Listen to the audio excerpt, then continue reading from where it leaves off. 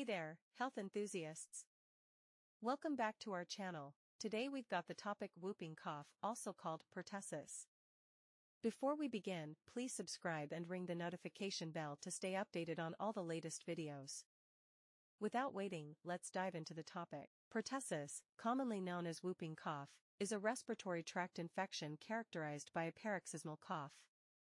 Infants less than 6 months of age are at greatest risk of complications due to lack of maternal immunity transfer, such as apnea, severe pneumonia, and encephalopathy, and are most commonly infected by spread from family members. The growing majority of cases now are in persons aged 10 years and older, which has led to increased booster recommendations. Can occur in immunized children, but the illness is generally less severe. Patients are infectious just before and for 21 days after the onset of cough, if untreated, caused by the bacterium Bordetella pertussis, occasionally by Bordetella par pertussis. Humans are the sole reservoir and are spread via aerosolized droplets. They infect from nasopharynx and end primarily in the bronchi and bronchioles. A mucopurulent sanguineous exudate fills the small airways. Lung parenchyma and bloodstream are not invaded, therefore, blood culture results are negative. Risk factors for pertussis include prematurity, non-vaccination in children, contact with an infected person, epidemic exposure, pregnancy, underlying cardiac, pulmonary, neuromuscular, or neurologic disease. Minor complications during the illness include epistaxis, nausea and vomiting, subconjunctival hemorrhages, and ulcers of the frenulum. Complications include pneumonia, hypoxic encephalopathy, failure to thrive, otitis media, tuberculosis activation, hernia, reinduction of paroxysmal coughing with upper respiratory infections, seizures, cerebral hemorrhage, coma, and death. Complications among adolescents and adults include syncope, sleep disturbance, incontinence, rib fractures, and pneumonia. Mild or atypical illnesses. The incubation period of pertussis ranges from 3 to 12 days. The features can be divided into catarrhal, paroxysmal, and convalescent stages. Stage 1, catarrhal phase, consists of nasal congestion, rhinorrhea, and sneezing, variably accompanied by low-grade fever, tearing, and conjunctival suffusion. Stage 2, paroxysmal phase, paroxysms of intense coughing lasting up to several minutes. In older infants and toddlers, the paroxysms of coughing occasionally are followed by a loud whoop as inspired air goes through a still partially closed airway. Infants younger than 6 months do not have the characteristic whoop but may have apneic episodes. Posttussive vomiting and turning red with coughing are common in affected children. Infants may develop apnea and/or cyanosis with coughing spasms. Stage 3, convalescent phase, chronic cough, which may last for weeks. Older children, adolescents, and adults may not exhibit distinct stages. Symptoms in these patients include uninterrupted coughing, feelings of suffocation or strangulation, and headaches. Vaccinated adults usually develop only prolonged bronchitis without a whoop, whereas unvaccinated adults are more likely to have whooping and posttussive emesis. Examination findings. Children are usually well between coughing spasms. Fever is uncommon. Conjunctival hemorrhages and facial petechiae are common and result from intense coughing. Dehydration also is common. Hypoxia should be considered and assessed. Whoop can be observed in unvaccinated adults, as can posttussive emesis. Pertussis should be included in the differential diagnosis of protracted cough with cyanosis or vomiting, persistent rhinorrhea, and marked lymphocytosis. Assess if other family members have a frequent cough or if in contact with a positive patient. Laboratory confirmation is not necessary for diagnosis, but may be helpful for infection control. CBC shows leukocytosis. Diagnosis of pertussis is mostly done presumptively with a supporting history. A nasopharyngeal aspirate swab for PCR is the investigation of choice.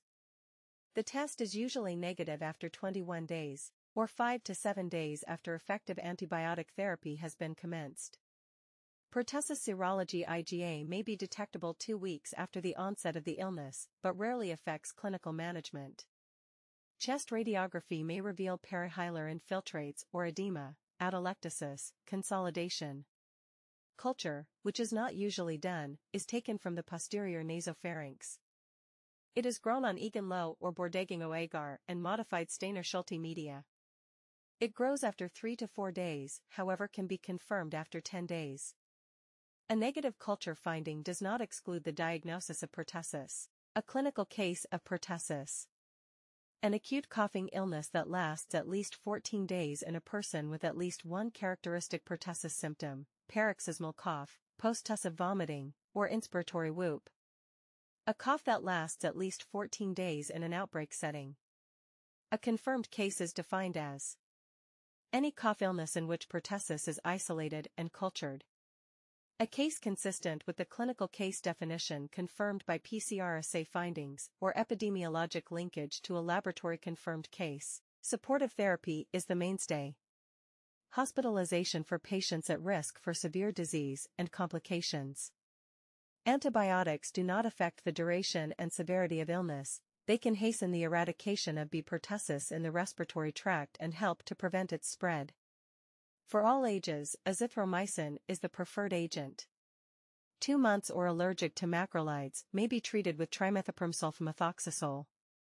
Prophylaxis with macrolides is recommended for household and close contacts of the patient. Prevention, acellular pertussis vaccine plus diphtheria and tetanus toxoids, DTaP, is given.